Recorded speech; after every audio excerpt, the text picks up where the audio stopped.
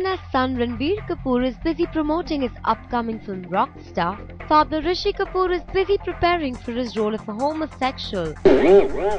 Yes, you heard it right. The role, which was initially tailor-made for Shah Rukh Khan but later offered to Rishi Kapoor, will reportedly be the most unconventional character the actor has ever essayed in his filmy career. For the first time in Rishi's career, he will play a homosexual in Karan Johar's Student of the Year. According to sources, Rishi, who plays a dean in the film, shares a very special relationship with Ronit Roy's character. Well, Rishi ji, we just hope that this experimentation is liked by your fans and the audience too. नहीं, किसी ने picture देखी नहीं है तो क्या reaction होगा? जब फिल्म देखेंगे तब पता लगेगा ना.